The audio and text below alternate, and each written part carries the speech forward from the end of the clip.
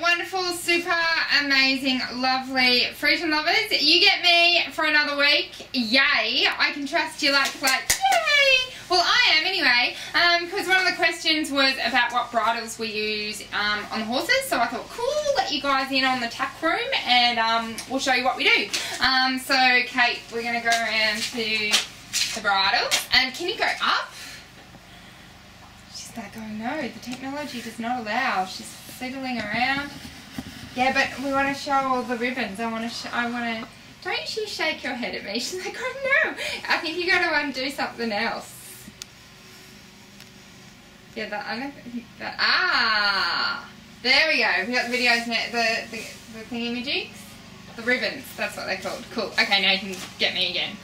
Hi. All right, I'm moving. This is like pure high-tech video coming. Good work, Kate. Good work.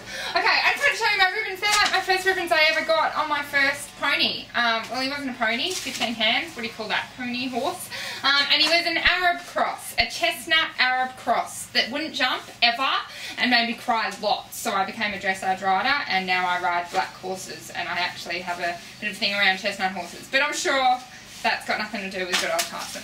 But anyway, back to the question. You're like, come on, Tash, get the question. So the first question was, what bits do we use? So the bits we have on the bridles is, guys, I don't know technical names, okay? So I'm sorry, this might be called a double jointed snaffle, but I don't think it is. So don't do your C certificate off me. It's a snaffle, and there's a thing in the middle that connects them, yeah?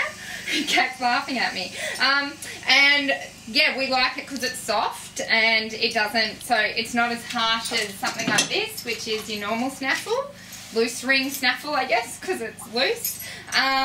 So yeah, I like these ones better because they have a bit more of a, you see how they're a bit nicer in the horse's mouth, they can curve more, whereas this is quite fixed. It can do this or it can do this. It's like a crackerjack action.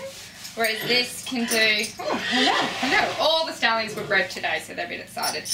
This is a lot nicer and easier. So they're the bits that we use on the horses.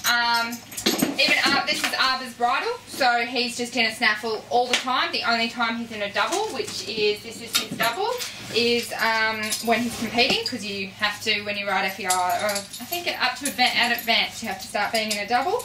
So he doesn't have a loose ring, like a double joint thing, I think is what you call it. It's just normal, and then the curb, and we've got to use the curb chain on that, and we don't have a chain guard on it because he doesn't need it.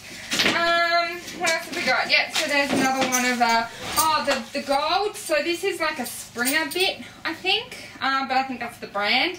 So I think the type of silver it is, it's like German silver. It's really weird because you go German silver and it's not silver, it's gold, and you know I like gold things and cool things, so I like the colour, but I think it's meant to help them salivate. I don't know, guys, I don't know why I do what I do, it just works, so I do it, if that helps.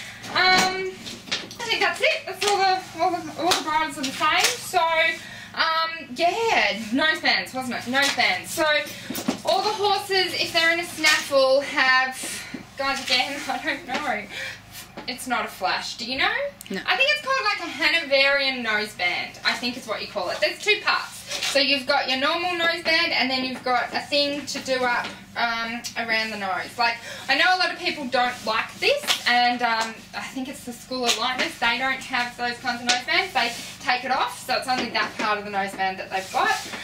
But horses can get really strong when they open their mouth. So if one of my stallions wants to evade the bit, all he has to do is open his mouth and take the bit, actually take it in his mouth and go, and I'm like, hey, I weigh 50 kilos and I can't stop you. So this just helps me make sure that he can't evade the bit. It's not in effect. If the horse has his mouth shut, it's not doing anything because there's no pressure being put on. Only if the horse goes to open his mouth is when it's going to say, hey, I need you to keep that shut. So most of the time, and people say, oh, but the horse can't chew the bit, the horse can't salivate. If you ever watch Arbor do a dressage test or see Arbor, like, or Zeus, any of our Friesians have white foam pouring off them. It's disgusting. Like, they canter and then, like, they you know, it keeps coming off and then it goes in your face. It's really not cool. So I haven't found that. So I like to keep their mouth closed with that. Obviously in a double you can't have the doobie thing, so they're just on a normal noseband. I don't use drop nosebands because I don't have experience with it, and I'm sure if I was at a stable and where I did my learning, if they use drop nosebands, that's what I'd use. But this is what I've always used. So yeah, I think that's it. So have a super, super week. Trust that helped. And if you have a question, remember to go on www.ebonyparkstud.com.au. Getting this website right. Yeah, and fill out EPTB, and we're happy to help. Okay.